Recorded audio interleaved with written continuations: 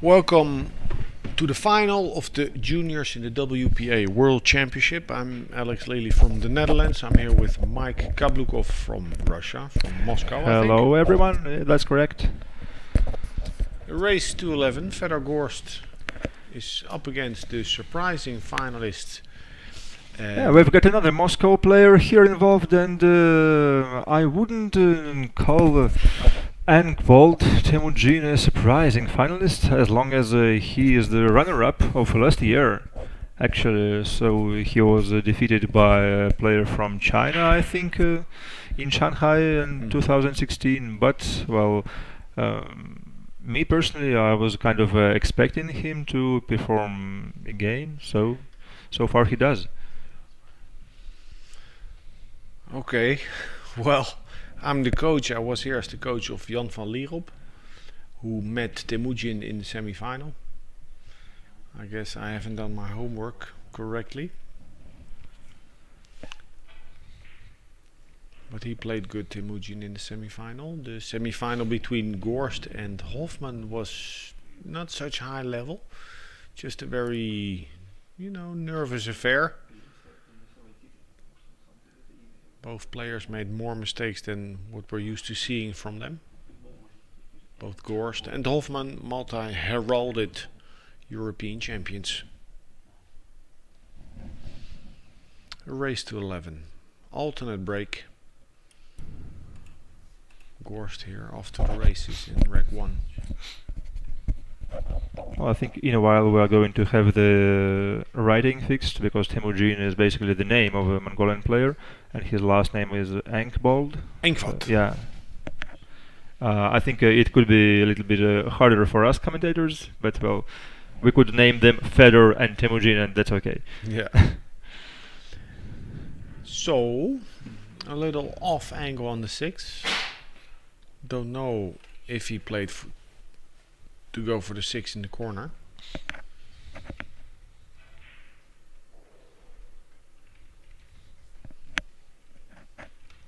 Fedor Gorst has a very nice rhythm when he plays. Quicker paced player. So young and so experienced already. Yeah, he almost steamrolled through the brackets. He played Patrick Hoffman of Germany twice. First he won with ease, like 9-2. It was the other way, a little bit different story in the semi-final, I think. Against Hoffman, yes, it was 11-8. But the quarter-final, he beat Yip. Yeah. And he won that match handily. It was 11-3, I think.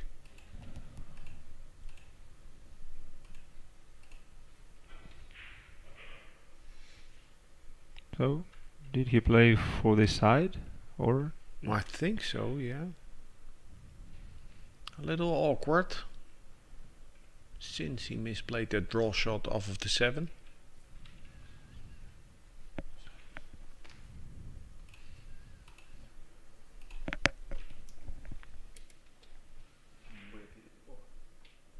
And that's Rec 1 to Fedor. Fedor Gorst, two-time European champion, opens the lead in this final. Played in Moscow. Kristina Tukac just won her match. Could be 2 gold medals for Team Russia. Yeah, Amanda Rasaya here in Moscow. We've had both our strong favorites for the titles, Kristina and Fedor. Both are in the finals, so Kristina already delivered.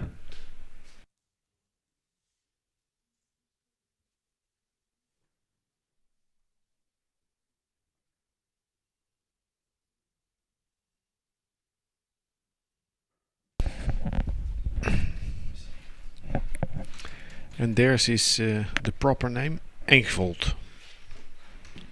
Engvold. Engvold. Engvold. You tend to read this like Russians do. Okay. Because it's V in Russia. Engvold. Yeah. From Mongolia. Yeah. Actually, I think it's only 2 years I've ever heard about Mongolian playing pool. Mm-hmm. I wasn't aware of it at all. And actually, they seem to have pretty strong players there, because some of them were at the Asian Games this year and the Taipei Universität, and just Okay. they can play. They play us. But the break here, illegal. So initiative goes to Federer. He can make the 2. Difficulty is to get shape on the 3 ball. He's looking at running into the 9.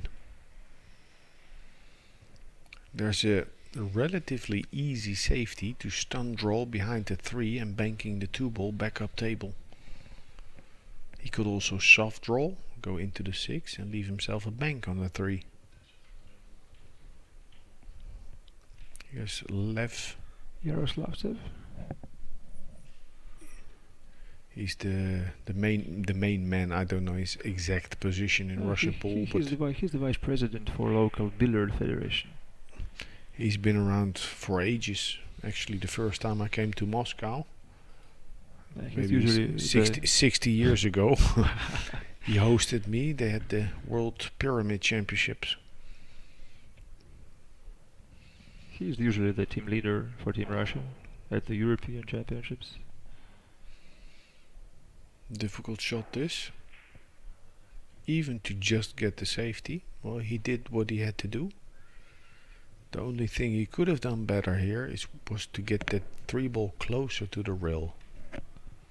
Well, it's just the same principle I think you mentioned in the match earlier. Just take care of the object ball. Object ball first. If you're not sure of the cue ball. Now he can spin the ball, short, long, long, go towards the 9. But he played an easier way. Just a high ball, controlling the 3 ball. Nicely done. Very nice. He had 2 options, like the 6 and 5 as possible blockers. Yeah. So he used only 1, but he's good there. No jump available.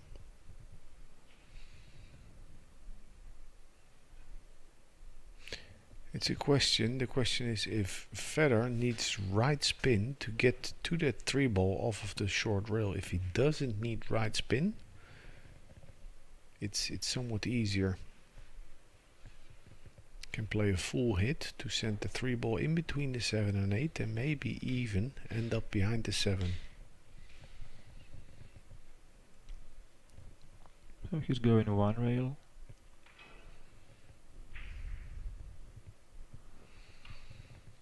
Worked that fine. Buying himself a little time.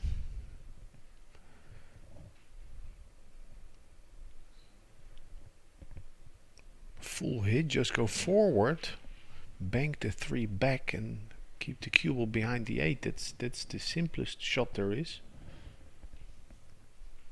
But he doesn't see it, I think.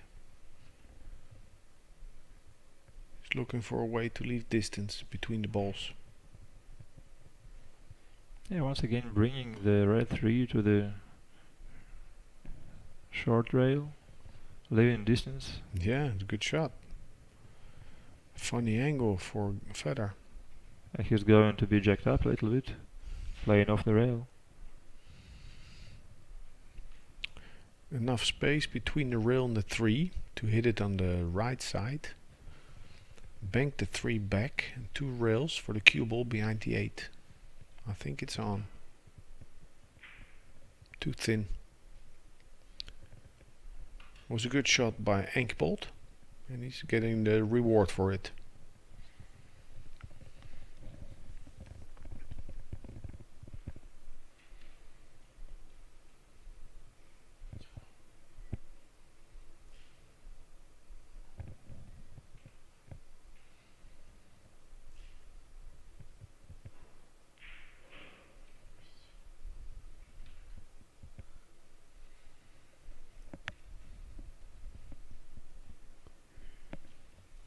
Can't leave himself too much angle on the 5. Then he'd be running into the 7.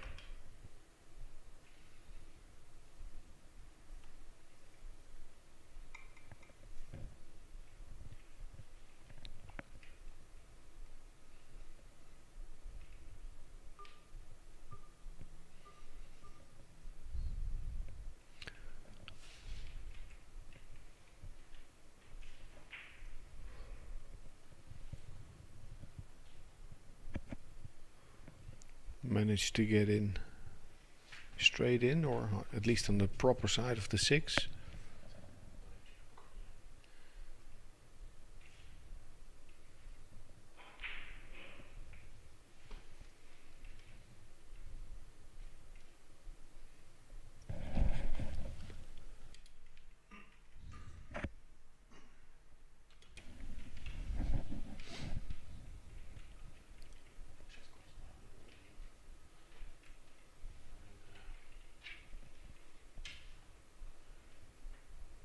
Making a reset.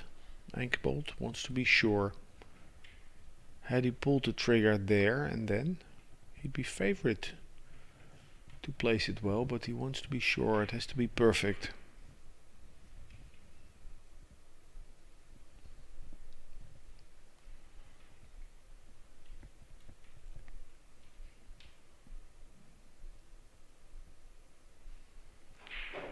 Reminds me a little of Konstantin Stepanov, how he strikes the ball, Ankbolt. Very fluid. And that's 1-1. Good safety play. And both of our leading players, Konstantin Stepanov and Ruslan Chinakhov, they have so fluid strokes. I've heard of people coming at the Derby City, like the Derby Straight Pull Challenge, only to watch them playing these smooth, like backstroke, follow through. Big swings. Big shooters. Are you going to the Derby City again this year? No. I didn't go last year, and I'm not going this time. Any special reason for this? Yeah, it's too much for me. It's overkill. I cannot pace myself, so I'll go once, twice a year to the States, and I prefer going to a city and then through Airbnb renting an apartment and having a kitchen, and at least at the end of the night or in the early morning going back to a normal apartment. Yeah, as opposed to staying at the hotel in the end, at the all the weekend. At the Derby City, at the end I'm a zombie, and I don't like that. He's going to the Derby, Gorst. He has done well there in the past. So young, but already bangs and one pocket, he holds himself well. He's a fast learner, like every champion. Good point. You gotta learn quick and have an open mind for learning. Never just go out to play. Always learn your lesson. Nice stroke. Perfect on the 3. Very confident stroke there on a 2-ball.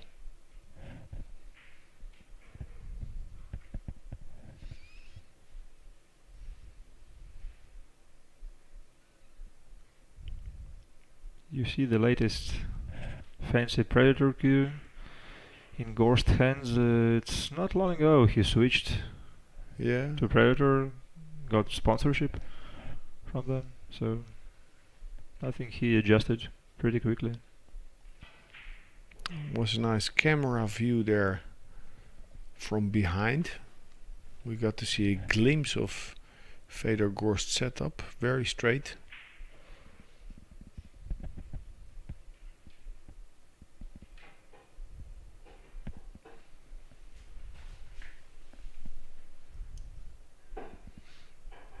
He lost the second rack when he misplayed that safety. And this is a great way to respond. Break and run. Smooth, rhythmic. Taking the lead again, 2-1.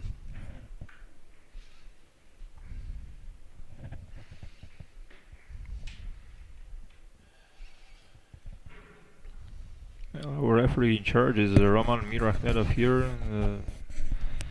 One of the best APBF referees with vast experience. He knows so much about how the tournament is expected to roll, what to do here and there, and just I think he could answer any questions in regard with the rules or how to apply them. Yeah, seems like a smart guy. He's the head referee for this event in Micha Volkov of Slovenia. He's the tournament director. Also the EPBF referee, doing an awesome job.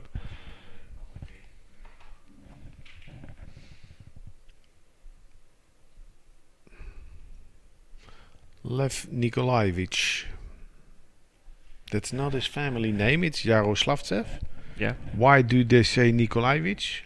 He's the named after the father. So you know his father was Nikolai. Okay, yeah. And that's like a more formal way to address someone. Yes, that's the only formal way. Okay. So my name would be Alex Georgievich, as my father is George. George, yeah. Okay, yeah. Alexei Georgievich, really. Okay. Good break. No luck.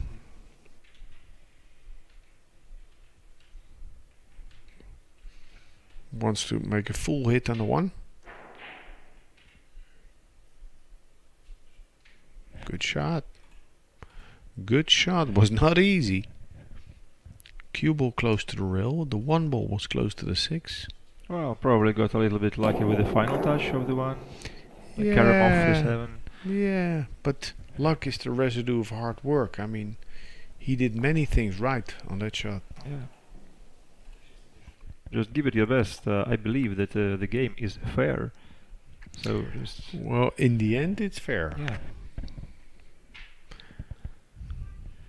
And he's going in the air. He's close to the ball. You've mentioned during the previous final that he's so good at jump shots. I don't know whether you mentioned this before, but what's your opinion about jump shots in the game of pool? Well, they're there, you know.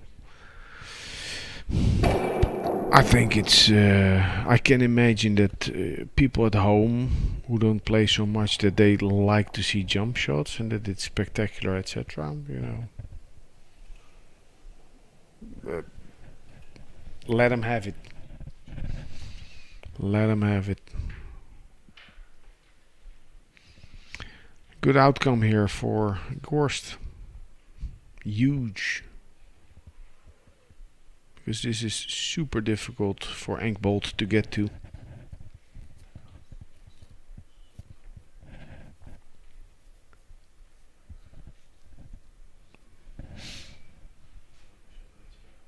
Now he needs to avoid any amount of side spin.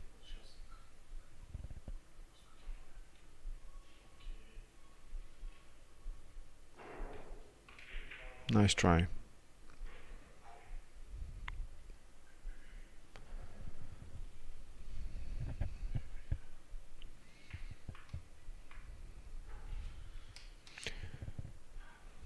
So that's a good roll for Fedor Gorst.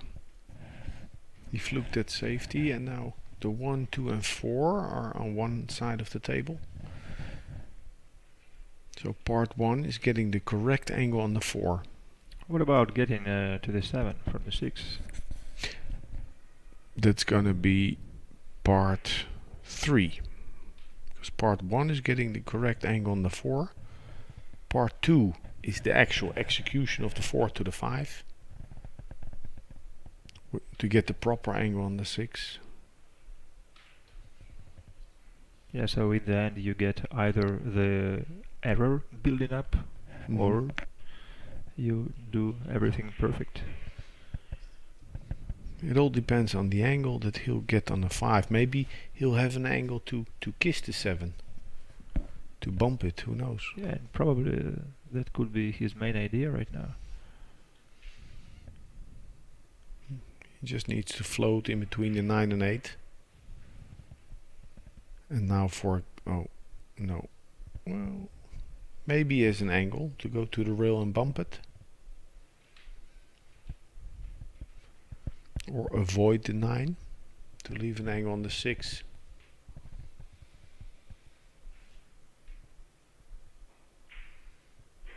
Yeah, so 6 and 7 to the same pocket. Nice, smooth, precise.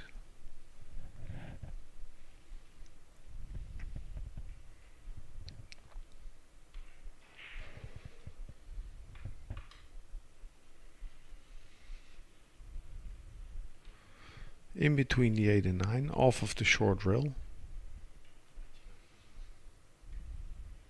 Can also come out 2 rails if he has enough angle there. Because going forward in between the 8 and 9, he'd be traveling somewhat towards the side pocket. And playing it the way he played, he avoids that. Yeah, so many things to keep in mind. Yeah. Playing full at the top level. I think the list of choices when you become better becomes longer, but the first couple of choices are on autopilot. It goes so quick. Yeah, at the same time, I think it's important just not to get lost in this checkpoint list. Yeah. Like not trying to overthink it. Yeah, that's what weaker players sometimes have. That they think they need to understand and know everything, but in the end, it's about instinct and automation of execution. Pulling the trigger, stand still, backswing and deliver. You need to have that some subconscious computer working for you, not the conscious brain. Well, Gorst is playing pretty instinctive. Good rhythm. He's going to be having the break now.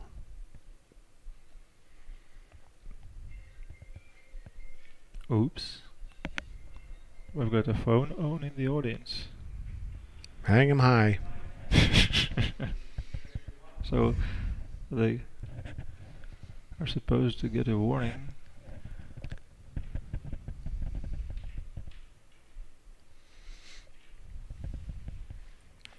I've got another question about your background, this time about you as a rugby player. How come you came to the world of pool from playing rugby? Well, the clicking of balls was the sound that attracted me, and I got injuries, and I started playing in the bar. Just that. And then when I really got injured and quit, then someone took me to another city where they had a proper pool hall with 9-foot tables. And you know, it went quick from there. 2 years later, I flunked out of university. Well, it's awesome the way you developed into such a good pool player. Yeah. Well, you know, if you love the game and if you are crazy enough to commit all the time, energy and money that you have to learning and practicing, then you'll get there.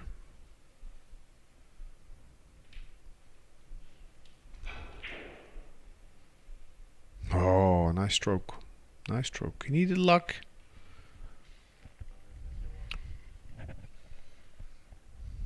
He's okay. Just going one rail for the 3. Yeah, he's okay. It's a funny angle though, because he needs to slow roll this. A 3/4 ball hit between a half ball and a 3/4 ball hit. This is a skid danger. And he needs an angle on the 3. And that's the advantage of big pockets, because the pockets aren't exactly tight. That he pocketed the ball all the way on the left side of the pocket, giving himself the angle to get that cue ball to the long rail. Well, actually, I think this is one of the reasons for pockets being of that size, just to let the player to alter the cut angle just a little once in a while, yes, when he needs it. Good shot. Wow. We saw Pilivanovic win his final earlier today. He won 9-1 against Capito from Hong Kong. But Federer looks to be wanting to do the same thing. playing quick. Well, that's a longer race. That's a race to 11.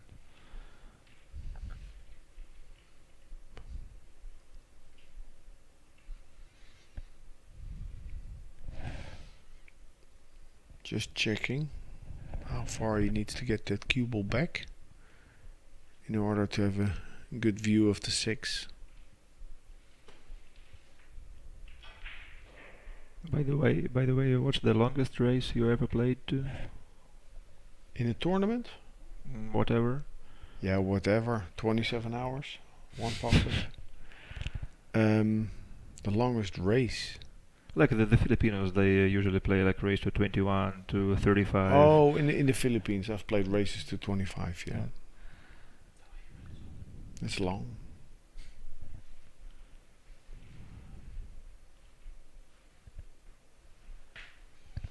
And this is experience and savvy. For half an hour, he's playing in a rhythm, playing quick. But he recognizes when it's time to step back and take a longer look. Just making sure. Slow rolling the 8, he'll have a cut on the 9 to the side pocket.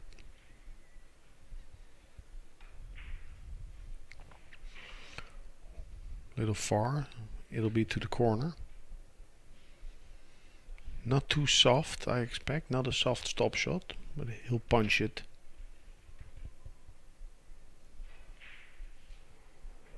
Nice, very nice. Gorst leads this final 4-1 in a race to 11. And luck is a factor in 9-ball. It's what you do with it. And I'm referring to the fluked snooker of Federer in the previous rack. He fluked the snooker, got the initiative, ran out, and then broke and ran. Well, it's nice. We are having Europe versus Asia in all 3 matches, and so far the European players are, like, I wouldn't say dominating, but well, Sanin produced very nice. Yeah, we're winning. Well, Christina was also ahead of her opponent, so far the European players are stronger. A good year. Good preparation. Marty Herman writes, because you can write, you can comment on this live stream on Facebook, that the Russians are coming, but the Russians have been, especially in the junior divisions, they have been coming for a long time now. They are the dominant country at the European Junior Championships. Well, but actually, this is the thing I was going to mention. It doesn't come out of nowhere. Like it's the system. It's like working with the best coaches you could find.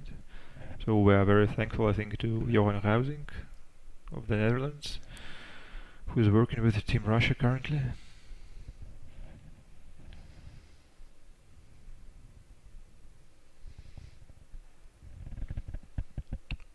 Poland has also got some very nice tradition in youth preparation. Yeah, okay, maybe Poland and Russia together, the most leading nations.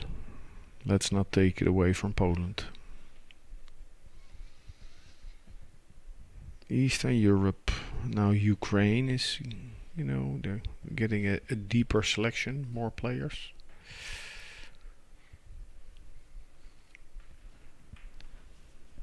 So Federer is going to play a jump shot. Very close to the 6. Like I mentioned before, Federer is very good at playing jump shots, and you see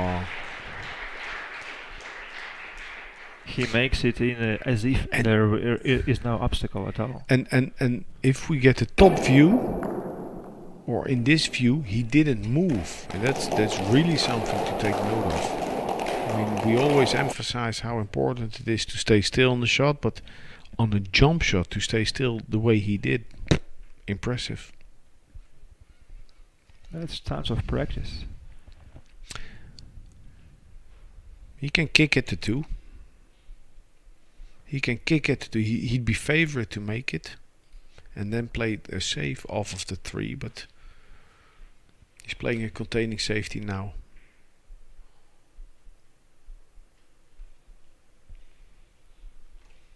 A waiting shot.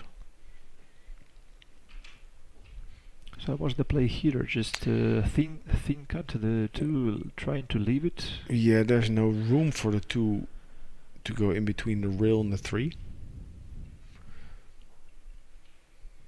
Very thin, I think. Do the same thing. Play a waiting shot. Oh, there was room. There was room. Well, the kick is there.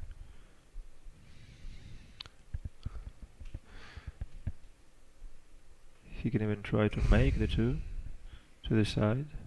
Yeah. If he plays it, he can even hit it into the 4. Yeah. If the 4 is not frozen.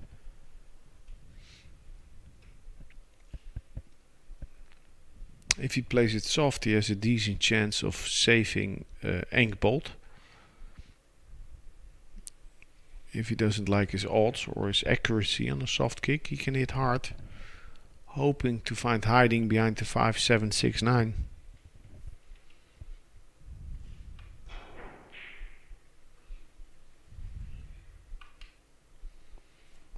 Okay, the safety play from Enkbolt from this happened. Mongolia has paid off.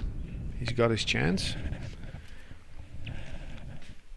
Would be easiest if the 3 goes in between the 6 and 4, but that's not the case. It's not an easy layout, especially not being down 4-1.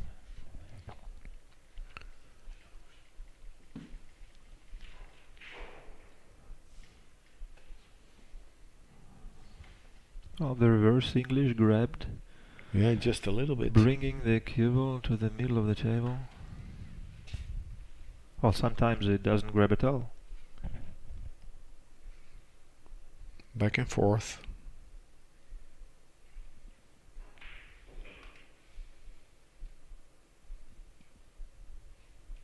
Too close, but still okay. Still okay. He hit that 3 ball a little thick. That's why he ended up where he is.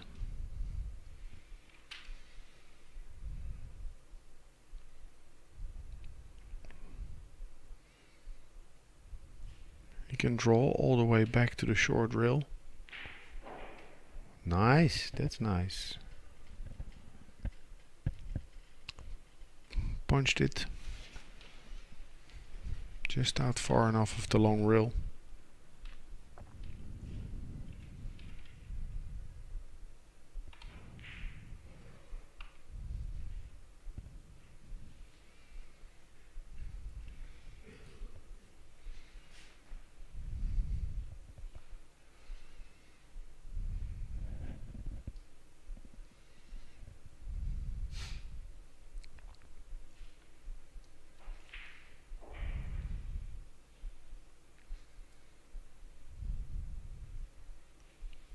So a stop shot to have a nice leave on the 9.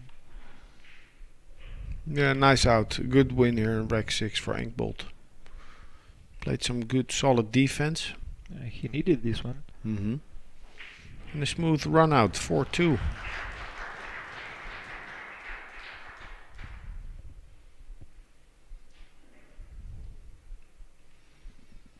Duzga, they write, the Mongolian fans. I don't know what that means.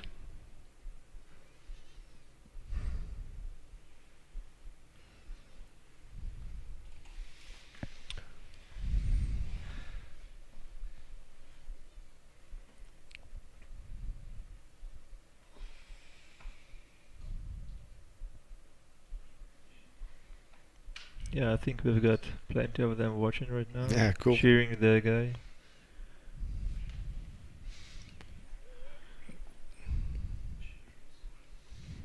Where does Mongolian have its roots, do you know? As a language?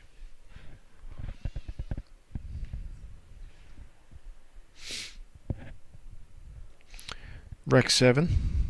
Feder is getting ready to break.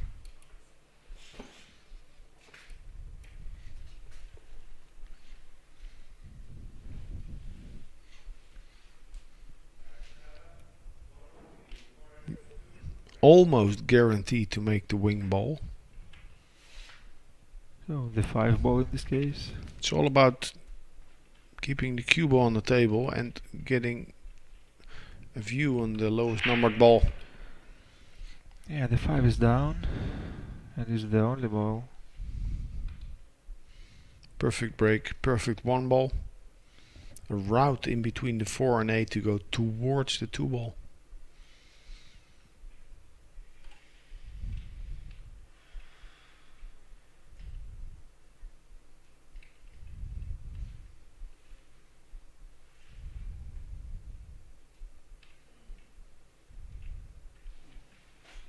Taking quite a bit of time. It's possible that I misjudged the angle on the 1. Maybe you cannot draw to the long rail to avoid the 4.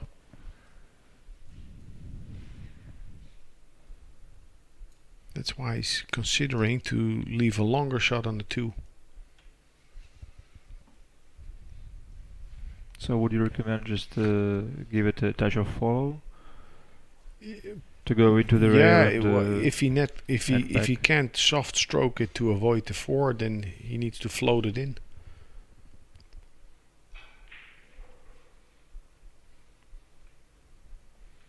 Oh, that was a calculated touch. Yeah, good shot.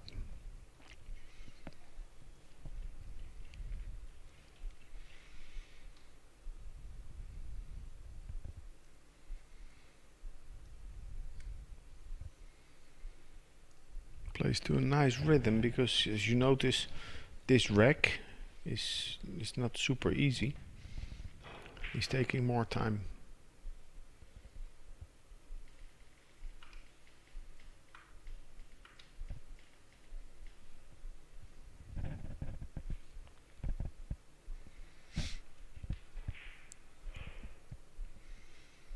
Just make the ball, stroke it, get back to center table for straight in on the 6.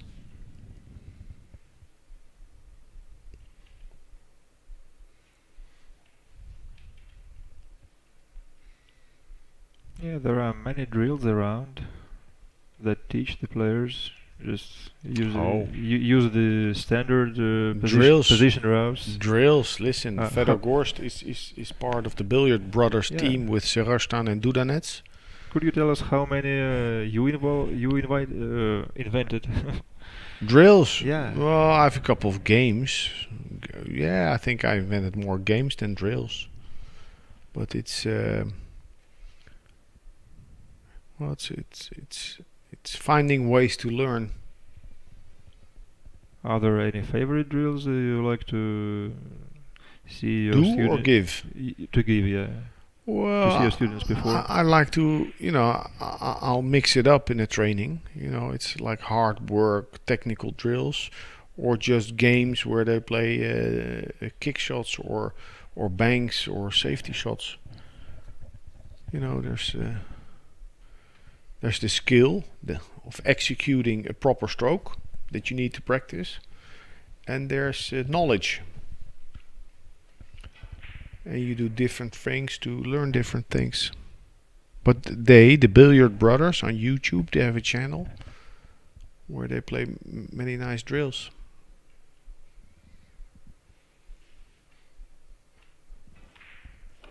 And they have sharpened Fedor Gorst skills. Amazing display of a good break and a solid clinical run out. Extending the lead, 5-2 up now in a race to 11. Yeah, the Billiard Brothers you mentioned, they have some excellent drills, but to my view, they are too tough for the audience. The target audience are amateur players. Yeah. And just they can, of course, they get amazed about the skills, but still they can do the same. I don't know if the recreational player is the target audience. I think their main objective has been to find a way to practice with more intensity. So if you put a camera on your training, then you have a more intense practice. And if you manage to run the exercise, you have something to post. You know, I think it's that. It's not like they wanted to have an instructional YouTube channel. Well, actually, Andre Sarastan has told me basically this thing. They are trying to make the instructional video. Their plans are to give some advice on how to break. Okay. How to break? He broke well. The one hit the point of the side pocket. He's not getting any help from the pool gods. There's no offensive kick shot to play here.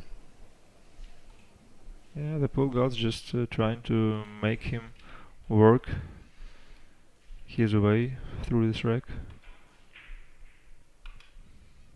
Gets a roll here. Yeah, the pool gods do help him. Strange choice of shot though. I don't think the 2-ball is gonna be easy once it gets to it. It's frozen to the 9. Doesn't pass to the corner. So what do you play? What kick shot do you play? 2 rails trying to stop the cue ball. Yeah, but you can't stop it playing 2. Well, yeah, you full hit. Yeah, you can. You get to hope for full hit. Yeah.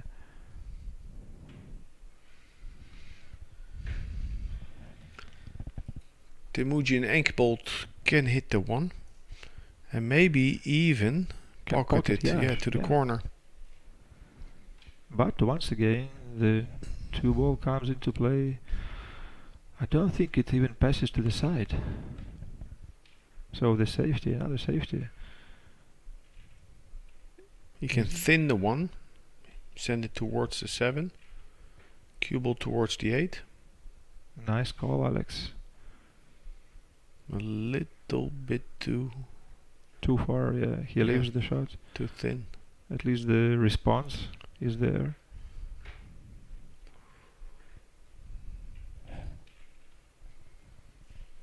He can't see the right side of the 1, but he can hit it full. I think he can hit it thin enough to send the 1 ball twice across to go to the middle of the short rail. He can also bank the 1, that's why he's studying the 2-ball. Risk reward analysis. What's the risk? What's the reward? Yeah, playing the percentages.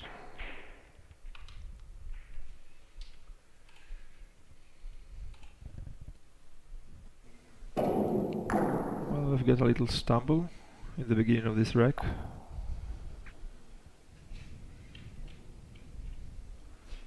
The position is not open. No. The layout.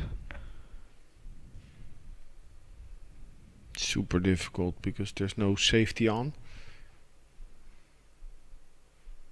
Doesn't look like it. Oh, what is he trying to do now? Well, you know, if Okay, he hits the 1 ball thick, he could get the cue ball across in between the 2 and 4, but he would be giving speed to the 1 that's difficult to control.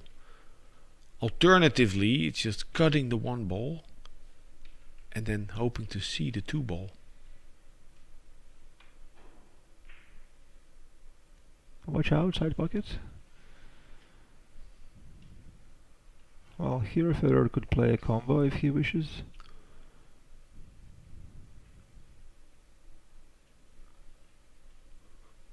Or maybe even going across along the table, just cross banking the 1, trying to duck it behind the 3 and 5. Yeah, but the 1 will go into the 8 on the way back. Yeah, too thin a hit required. Yeah.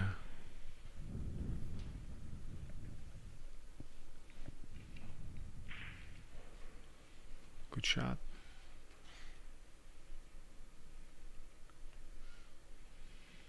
Yeah, this is the easiest and most controllable option to draw back all the way to the other short rail. Get in straight on the 2-ball and play it safe.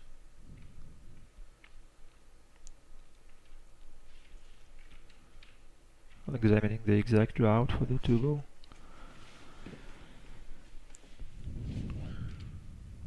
Two-ball stuck to the 9, so he doesn't have a whole lot of margin. And the 4 is also there. Yeah. Blocking a little bit of the paths available.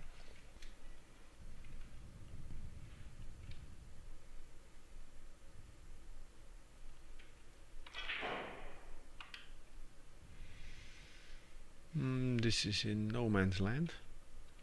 Well, perhaps he went for the cluster breakup in the end. Yeah. What about the combo, like bang combo? No, it's not on. No, it's not on. It's too wild a shot. He's going towards the 7. That's nice. Shot. Nice shot. But Temuujin Enkbolt from Mongolia, a 2-time finalist, sees the 2-ball. Yeah, not too shabby. Being in the finals 2 years straight. Yeah, that's strong.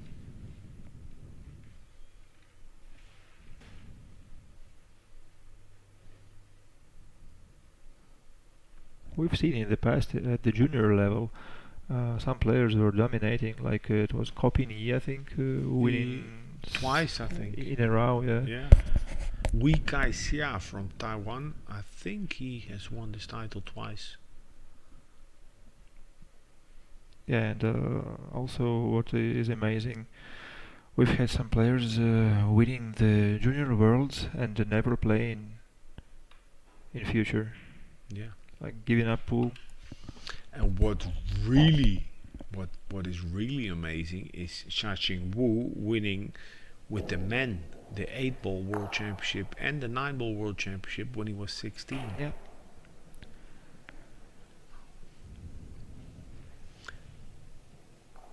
Enkbolt here at least made sure to overcut the 2-ball. I must say he's getting many difficult shots. He's getting few open opportunities. But it's a race to 11. The tide can turn.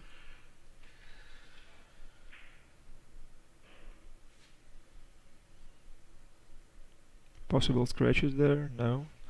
Managed to avoid this. Well, the 5 is still a problem. I'm gonna see another safety.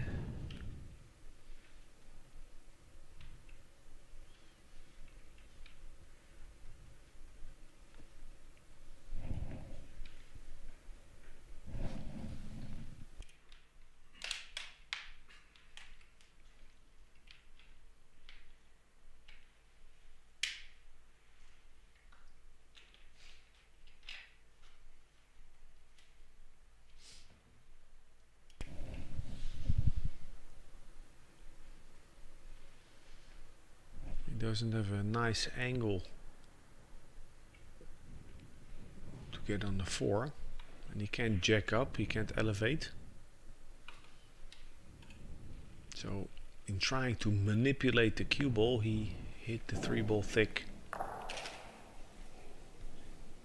Most of the times if the angle isn't there, the player will end up getting the cue ball in the proper position but missing the shot.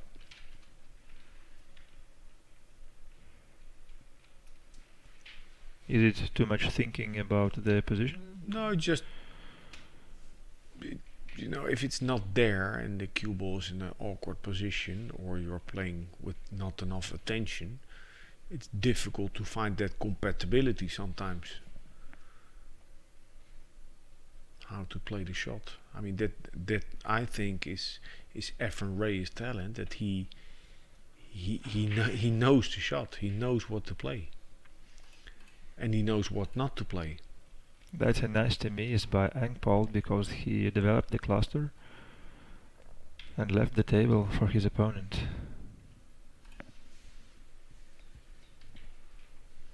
Very important rack now.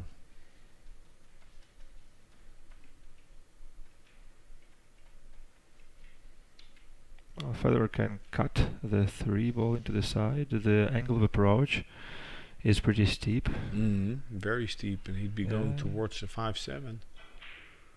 That was the reason he was trying for the bank.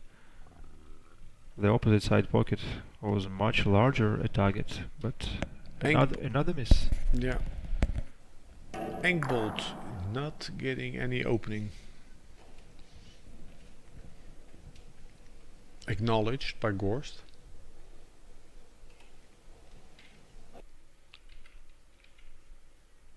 Super thin.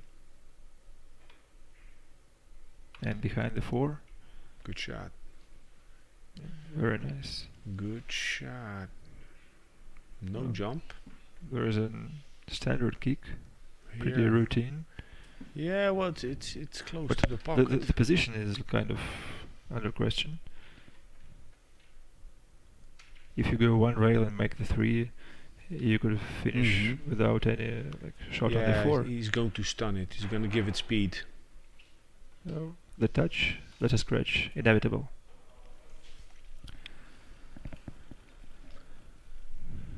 An opening for Engbold. He was due, I think.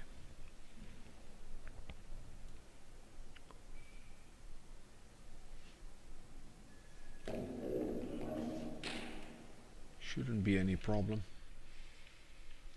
Top left, the 3 ball. Straight ins on the 4 and 5.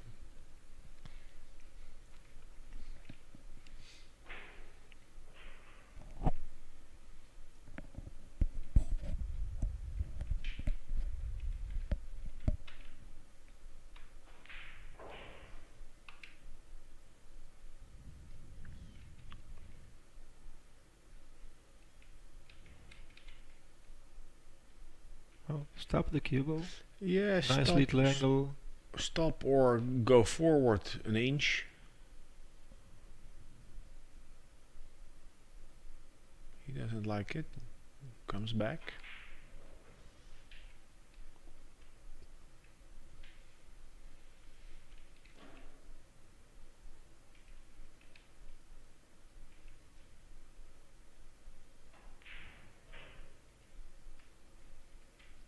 Well, didn't want to play the 9 to the side, to the closest pocket.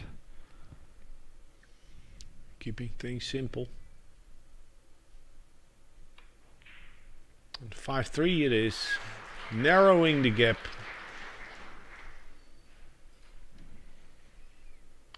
5-3.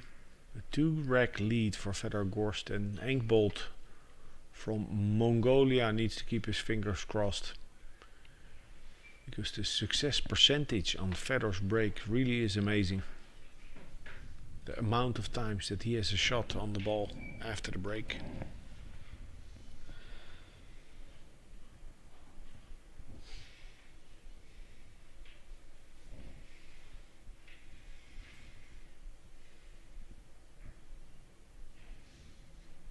By the amount of likes and hearts that I see flying about on the Facebook live stream, I estimate that we have many Mongolian viewers.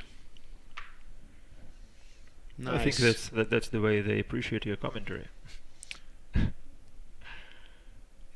Make sure to share. Yeah, of course, the Mongolian viewers are just happy about Temuujin and Engbold winning another rack. Trying to keep it close.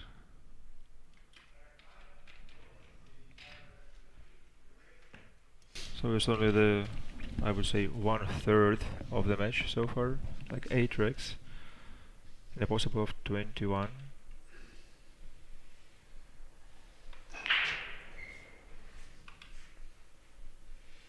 Look at the 2 ball.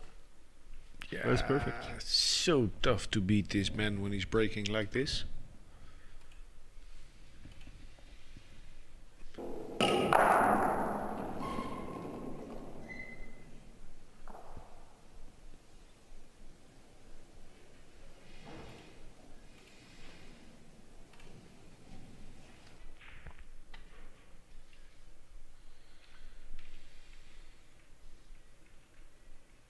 has an angle on the 4, so he'll be coming in towards the 5 ball.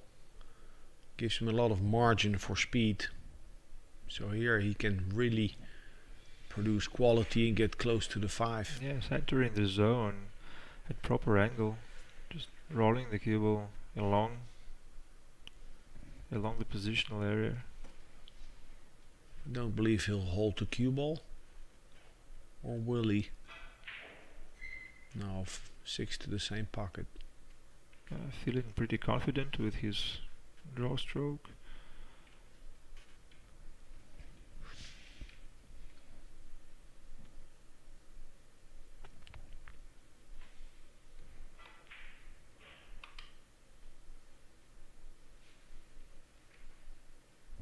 Well, the rest of the rack is textbook. Like stand. Yeah, it was textbook. As soon as that 2 ball came to land near that long rail, straight in with the cue ball.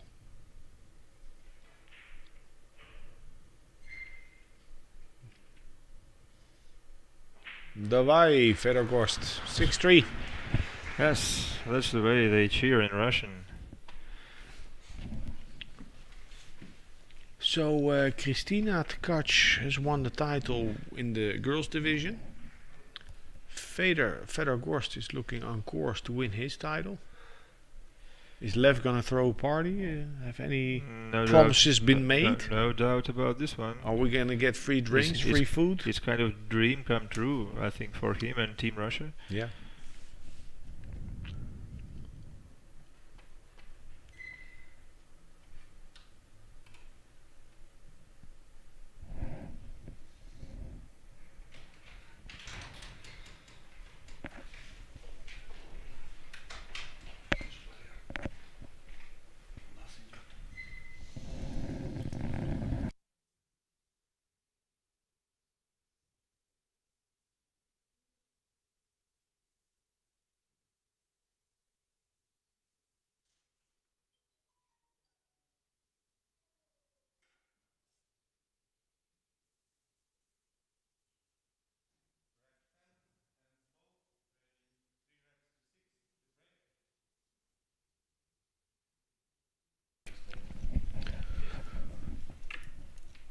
Ingvad Enkbolt to break in rack 10. Squatting the cue ball. 9 ball. Close to the pocket. Could have wished for 2 and 9, like being vice versa. Just the opposite for an easy combo. Yeah. Well, it's gonna probably be a 4-9 combination.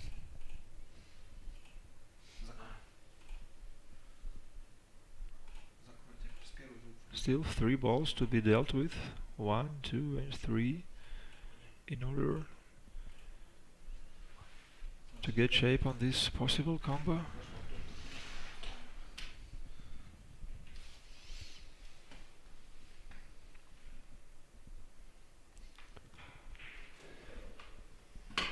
Cheating the pocket. Hitting a little more of the 1 ball to get closer to the 2. Well, the crucial position is here, because the 2 is pretty deep in the jaws. I don't think there is too much of a ball to work with, actually. No, and I'm not sure it's going to be a 4-9 combination. I'm not sure he can avoid contact with the 9.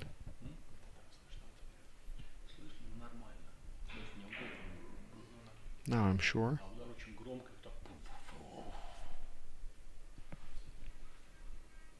3-9 combination.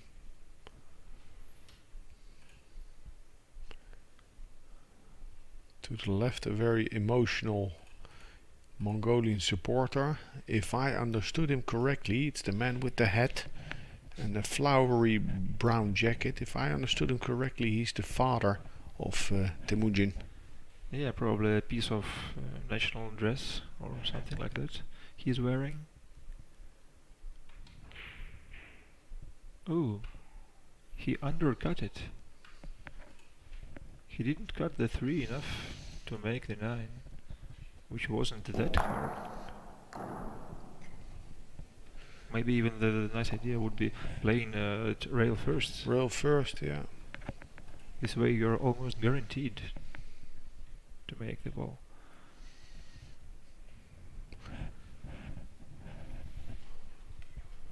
Well, the cloud has a silver lining because the 4 is tied up with the 9.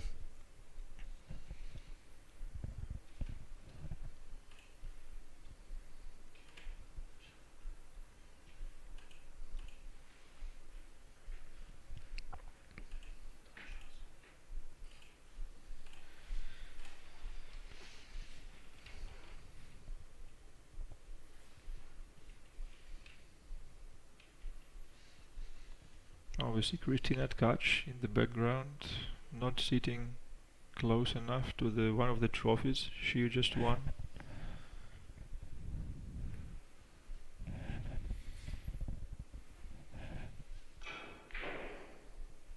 Ooh. Side pocket. Ball in hand for Enkbold, but there's no 4-9 carom on.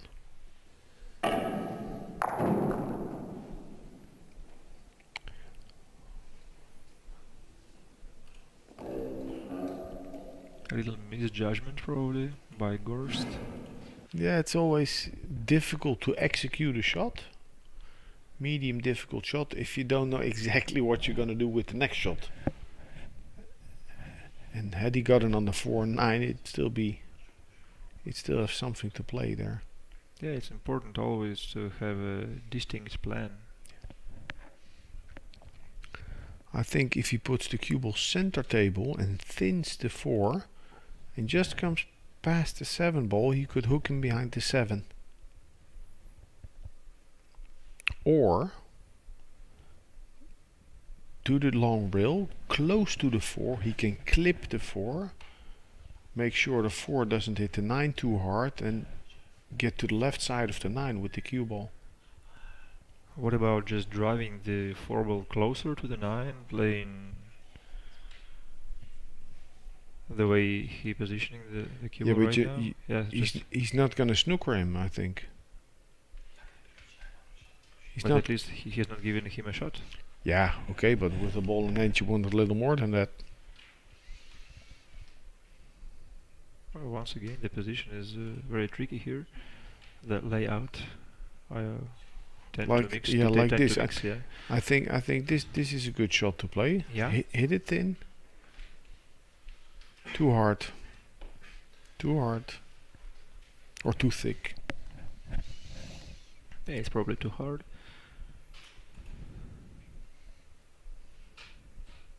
So Enkbold there failed to put Gorst in a world of trouble. Left the door open.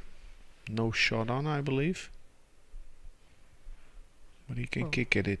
Federer is capable of stopping the cue ball behind the 9, but I'm afraid that the pace of the 4 ball will be a bit too much. Nice shot. Oh, that's okay. That's okay. Kick and stick.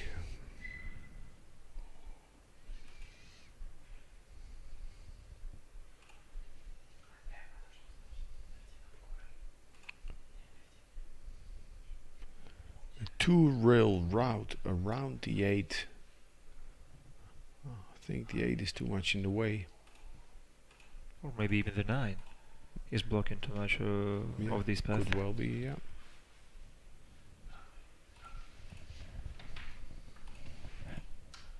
I don't think he's got a natural path either way. Like,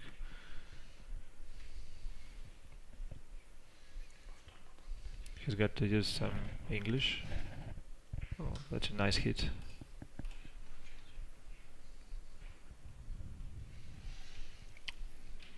A free shot here for Gorst. If he can't cut the 4, he can bank it.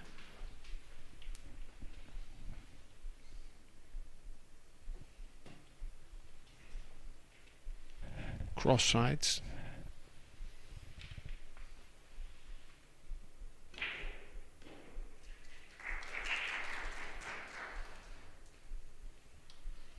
Splits the pocket without much hesitation.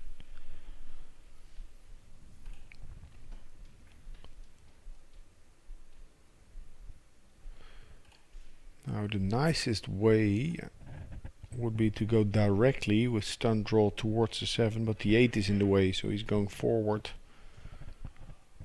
And in so doing, he has a little more angle than he'd ideally like.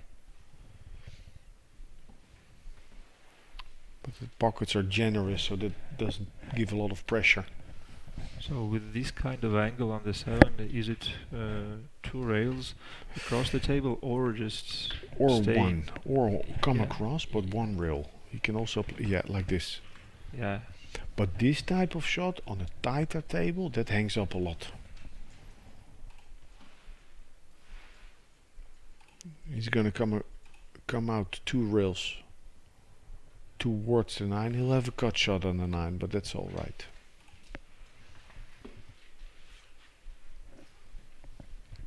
Well, he could kind of stun draw it, just trying to drive the cue ball closer to the corner pocket a little bit for the rebound angle. Yeah, this is all right. And again, on looser equipment, and the table, plays generous. Yeah. This doesn't give a lot of pressure because you can hit it a little thick. The pocket will eat the ball. 7-3 for Gorst. Ankbolt, maybe, but that's my interpretation. They are missing a little bit of experience. That's my interpretation. I don't know how often he comes up against this kind of a position, yeah. Against expert players in Mongolia. How much he watches YouTube, I don't know, but what he did with cue ball in hand there on the 4-9, that was a sellout. Oh, do you think watching the YouTube is important part of process? You need to study. Yeah. You need to study, and back in the days when I started, we didn't have any YouTube. You had to order and buy Accustats video cassettes. Yeah. And then watch Mike Siegel run 115 out for about 40 times, and then the cassette would break down, and you had to buy a new one. It's very good we have DVDs now. Nowadays players learn quicker. In all sports, in all departments, the information is out there. And you gotta watch them. You gotta learn.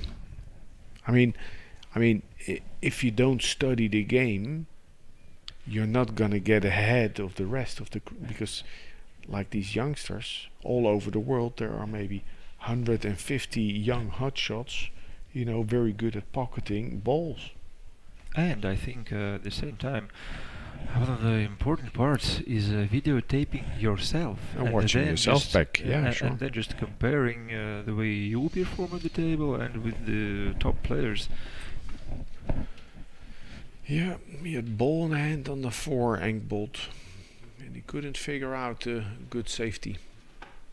Well, actually, I think he should have won this rack earlier with the 3-9 combo. The 3-9 combo, yeah. Yeah, I think what happened there, I think he, the ball turned a little bit on him. I think he played it center ball, cutting the ball. I think he had like a mini skid. But then again, it's experience. Had he played it, to overcut it, and a little softer, then he would never have missed the ball. The trick is to find margin. In pool, in poker, in anything, where's the margin? If you pocket a ball, if you're playing a kick shot, a safety, find opportunities.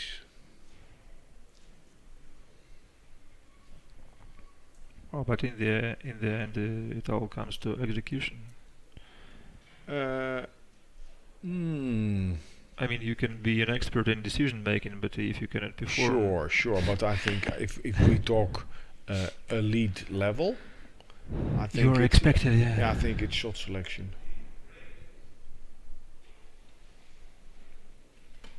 And skill. And bottle to do it under pressure. Yeah. So much involved. And heart. Yeah. A wild cue ball. but in the proper direction, not heading towards any pocket.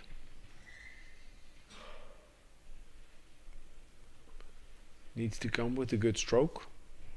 One could play it a little scared and negative. Soft spin to hold the cue ball, and then the pocket will be generous, or thump it in and bring the cue ball over to the other long rail. Held it with ease.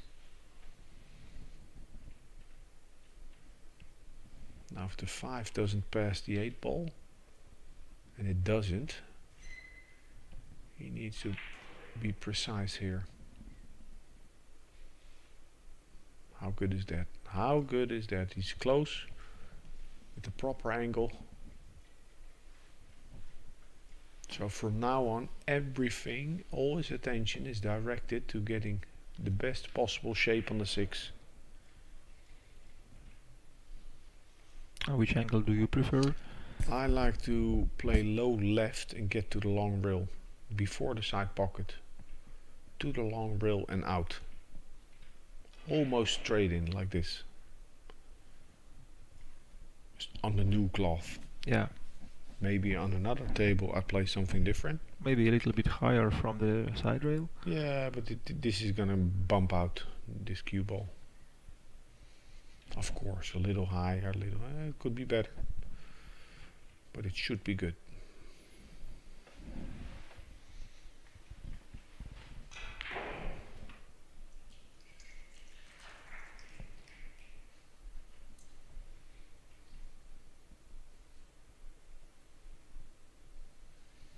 It's not out of the woods. So going 2 rails forward.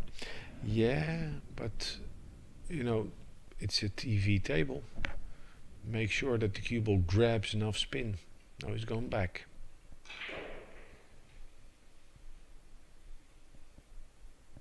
That's perfect.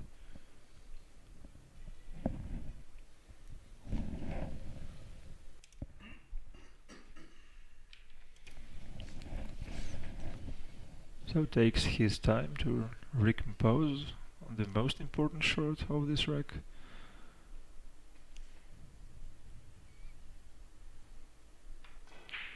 Stays focused and delivers the 9.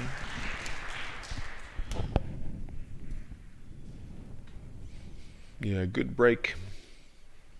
His break is such a big weapon. It also takes off pressure off of his game, because he knows, he feels that he's favored to have a scoring opportunity every time he gets to the table to break the balls. And Temuujin in this Temuujin in this match, he's not getting many shots after the break, so that puts extra pressure.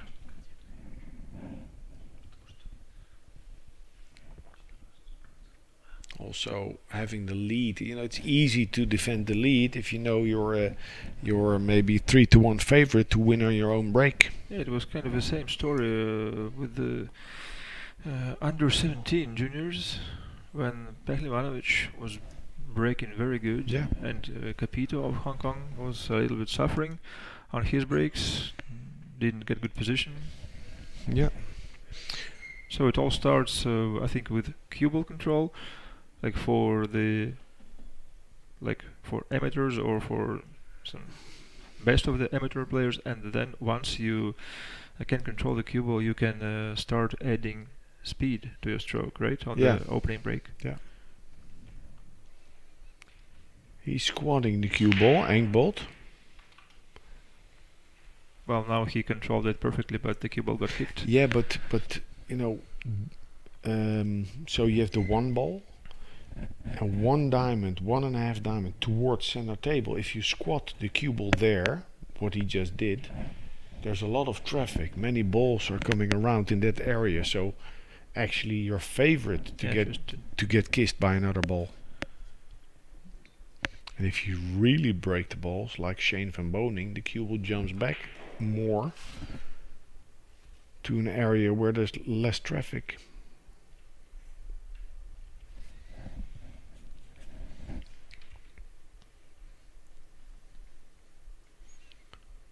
He can get behind the 4.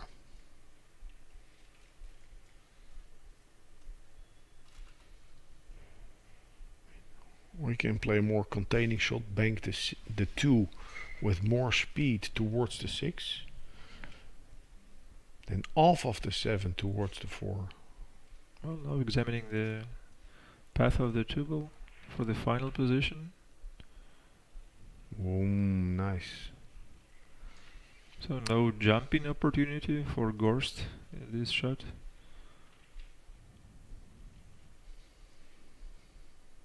It's only one rail escape. From the top camera looks like even this option is not available, but it is. I need maybe to swerve. A little Massey shot, yeah. How good is that? Hello. Beautiful. Beautiful. Отлично. Right?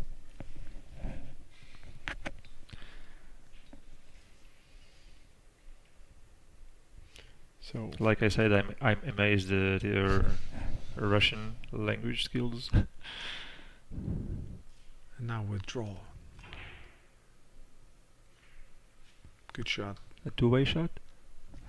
No, I think he played mainly cue ball. Fader is gonna jump.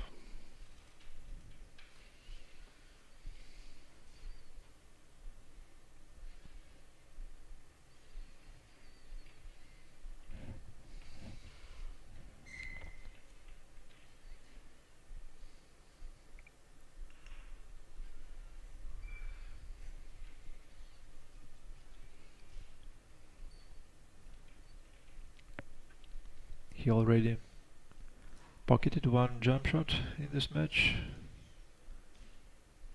Look at how still he stands when he delivers. Ha! Just as before, as if there is no obstacles. Yeah, very nice. Back to the Billiard Brothers channel, they have well, kind of a drill where Gorst makes 6 in a row, 6 jump shots in a row, and he makes it. Yeah. He pockets them all. That's crazy. Yeah, there's another Galouraikis. It's a Greek. He lives in yes, Norway. I've seen this video. You know, he could be a contender. That would be interesting to have him and Gorst and Niels Vijen, who is also a very good jump shot player. To have those 3 do a competition. I'm afraid after this one we're going to change the cloth on the table. Yeah.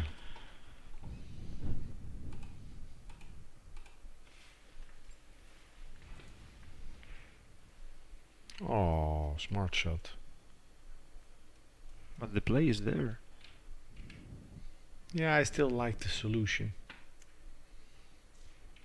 So the main idea was to drive the 4 ball towards the 6. Object ball first. Almost got him. Well, that's a very nice piece of advice for those of us watching, playing the leagues or whatever. Object ball first. Yeah, it's what they do in snooker all the time. No, not all the time, but... Oh. He undercuts this.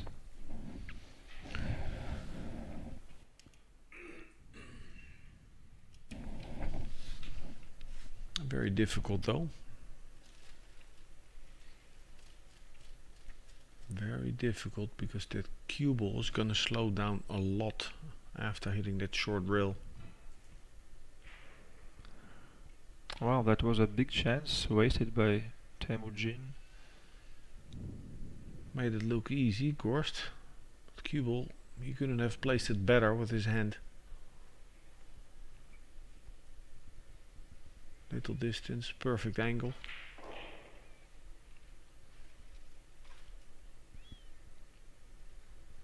Now, important to leave an angle here on the 7.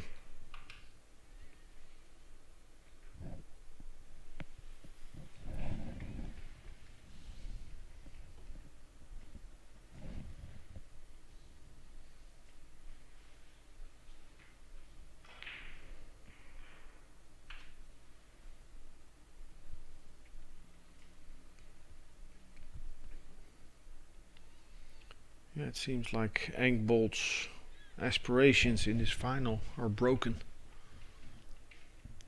It was a good opportunity he had on the 4. Let that go astray, and this is going to be 9-3 in favor for Fedor Gorst.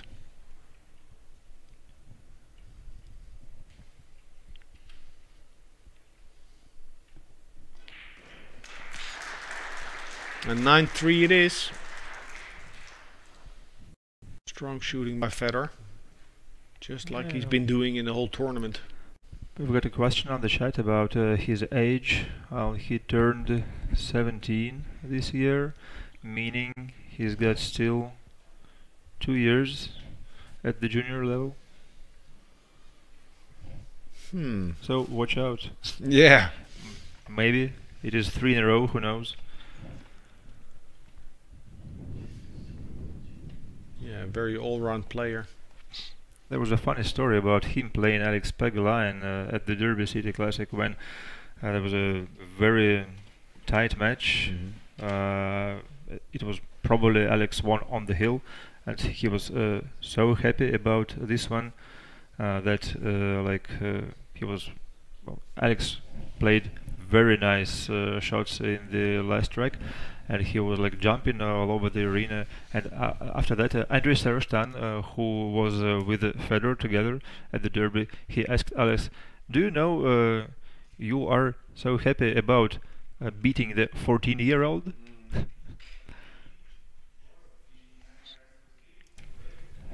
So even 3 years ago, at the age of 14, Fedor Gorst was a pretty formidable opponent. And as time goes, he gets even better and better. Yeah, and he travels a lot, which is important. He's up against the big guns. He did well, I think, 2 years ago in the Bigfoot Challenge at the Derby City.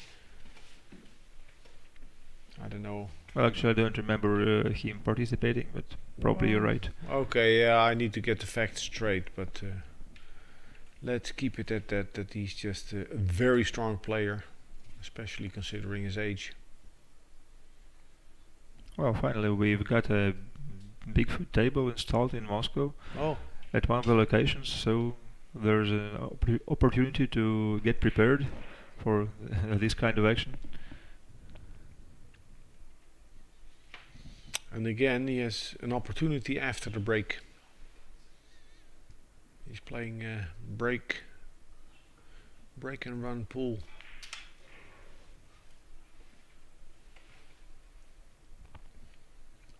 Has an angle here to go 2 rails towards the 8. Speaking of Gorst, he finished at 11th place at the Derby City Classic last year, playing 9-ball, and he finished 4th this year, last winter, playing 9-ball also. Wow, that's that strong. Speaks a lot. That's strong. Very strong. Perfect speed here. The 8-ball was looming large, made sure to not finish behind it.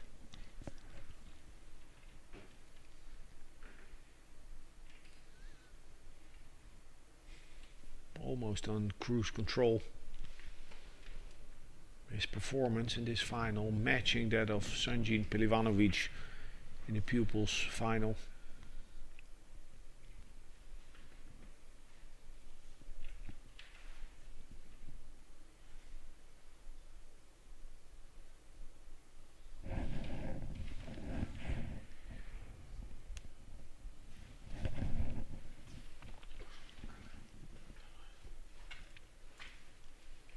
Rack 13, Fedor Gorst is on the hill, leads 10-3.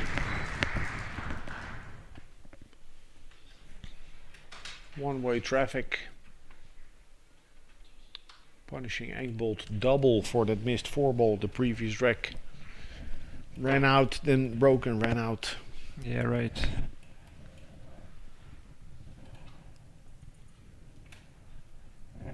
That's 2 points exactly. 2 racks given to his opponent by Temuujin and Bold with that miss.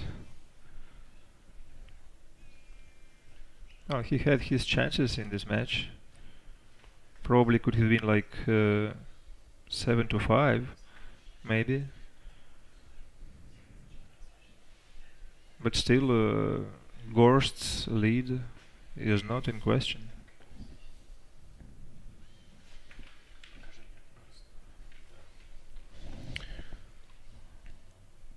They met in the first match of this tournament, Gorst and Temuujin. Enkbold. 9-3 it was, I suppose. 9-3, and then Hofmann from Germany was beaten 9-2. Yeah. So Yip from Hong Kong was beaten 11-2. Then Hofmann in the in the semi-finals was 11-8. That was Gorst's closest match. So if we take apart the semi-final, it's close, like to not giving the even 4x to the opponents at the world level. Yeah, an amazing display. Well, once again, you see the break shot. Yeah. Nothing easy. Doesn't manage to control the one.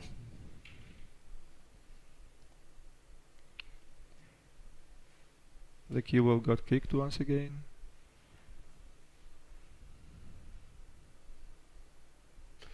And he ended up behind the 8 ball, so he needs to push out.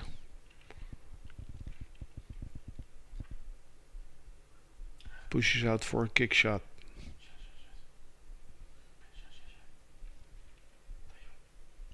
Ricky Evans from Missouri got to the got to the quarterfinals here. Lost against Jan van Lierop from the Netherlands. It was the best performance from USA juniors, right? He was the only one in the quarters, beating his fellow countryman Summers. No, that was in the round before. Yeah. In the quarters, he beat to get to the single elimination. Yes, exactly. Yeah. Yeah, the draw was really awkward. We had Germans playing against Germans, Polish against Polish. No, not that. But well, Russians, Koreans, Koreans. That was weird, but that's lady luck, you know, because the draw was completely random, and the main principle was to make sure that the players who faced one another in the winner's side of the bracket to advance to the quarters, they don't have to play again. Yeah.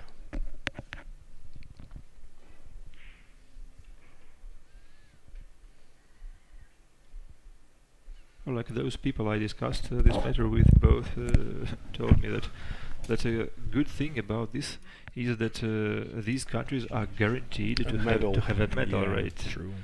So it's just the way you look at this. Of course, it could have been two. Haven't they met each other? But it could have been nothing. Yeah. So a good shot on the one. And he's now in a winning position.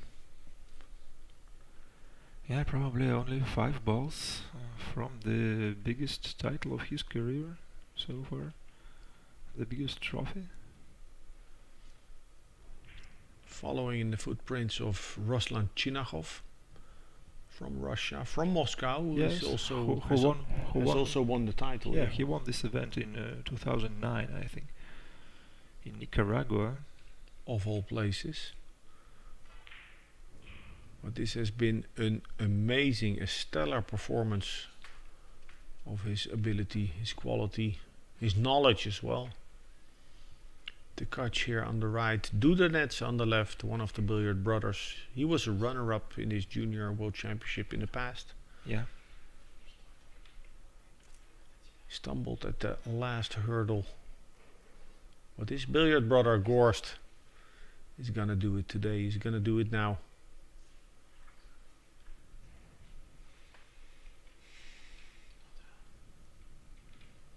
And then surely they're gonna get this party started. 2 Russians winning the gold today. It's Team EPBF celebrating today. Well, it's gonna have a slightly more Russian taste to it, I expect. Fedor Gorst, the world junior champion. 11-3, he beats Temuujin Engbold from Mongolia. A great performance, a great win. Congratulations, Fedor Gorst, and as you said, he's gonna be back here next year. Yes, hopefully, no doubt about this one. Thanks for watching, guys. Many thanks to Alex Lely for doing commentary here live from Moscow, Russia. Thanks everyone, and good luck.